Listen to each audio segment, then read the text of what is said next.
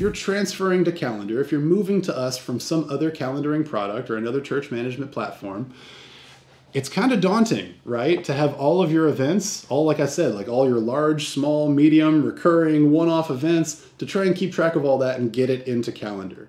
Well, there is, most of these products, especially like the larger ones, the big name ones, they have the ability to export all of that information, and then Calendar has the ability to import all of that information.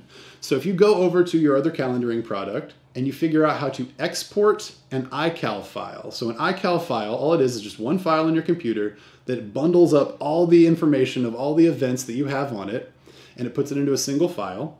You can go over to Calendar now that you have that file, click on this settings gear right here, and click Import Events.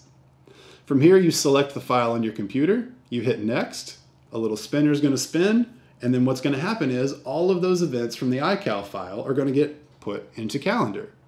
So one really important thing to clarify here, you're not subscribing to your iCal feed from your other calendar.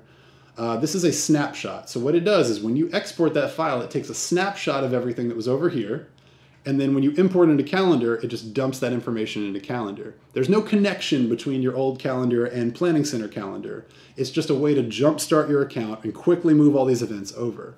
So just bear in mind, any changes you make over in your other product are not going to be reflected in Calendar. This is a way to like jumpstart your Calendar account to say, hey, we are committing to Calendar, we are moving forward with Calendar.